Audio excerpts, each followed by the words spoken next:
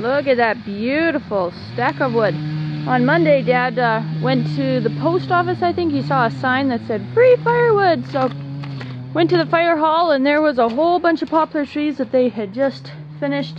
Look at that. Sarah and Simon did all that. Organized it. I don't think this has ever been this clean in here. Anyway, so we had, I think, 3 or 4 dump trailer loads of poplar dumped over here on Monday, and then yesterday and today and on Monday we stacked and chopped a whole bunch, so we still have this to do. Kind of a big project, but lots of fun when we're all working together. It has all summer to cure, and we're good for wood for next year.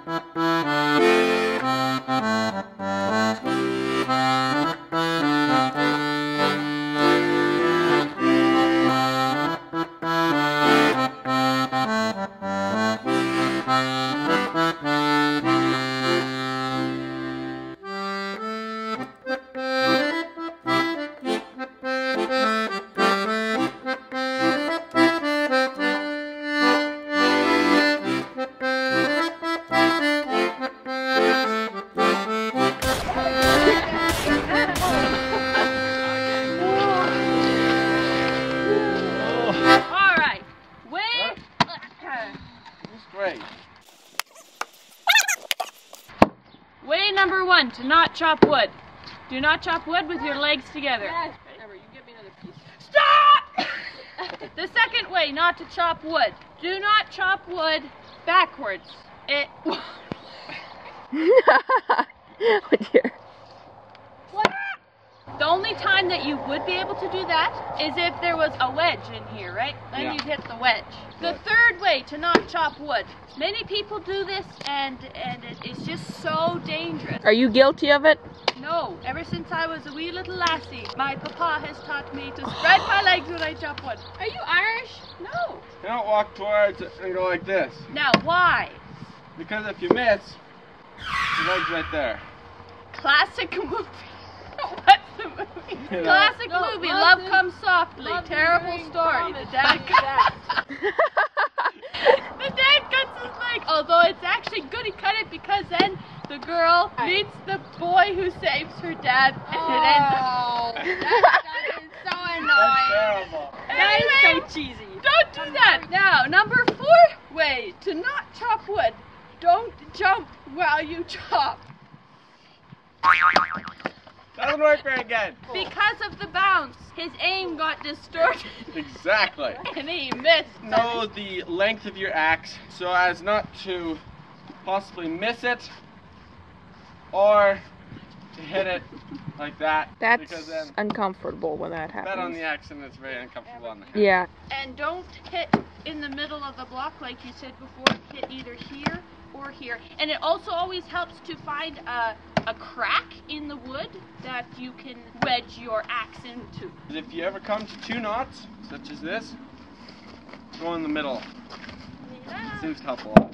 Another way not to chop wood is don't chop wood when people are standing around.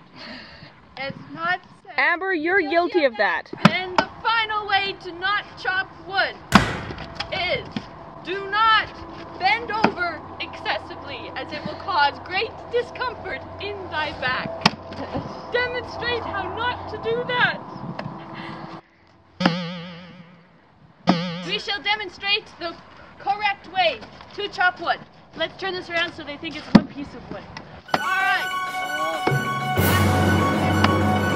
Let's review how to properly and safely chop wood. First of all, you spread your legs to the right width.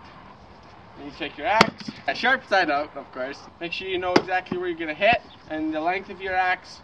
You want to make sure that when the axe comes down, it doesn't hit the middle of the wood, because then you're trying to split two sides apart. Yes, that was a perfect way of how to chop wood. Okay. Done very professionally. Bye. Hope you... One more thing. Just wait. Oh. You need to see the wood splitting Oh, right. before you hit it. Yeah, you see your axe already in the chopping block before it's even there. Okay. Okay. I think they're tired now. We hope you enjoyed this brief demonstration. If you did, please tell us. Okay, bye. Bye.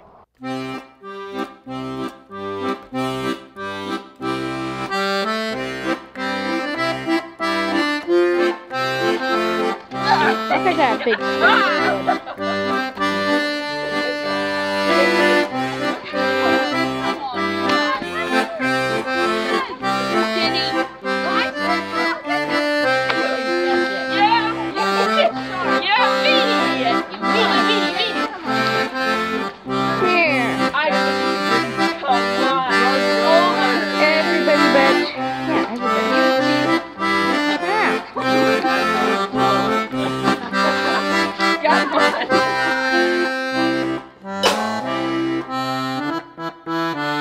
You should make cookie dough, Amber. Oh, cookie dough. I'm full. We just had pancakes.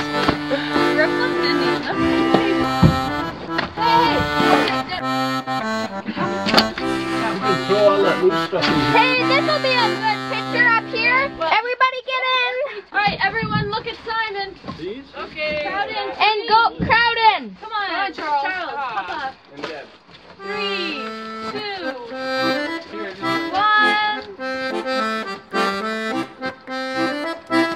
3, 2, 1. 3, 2, 1. Oh.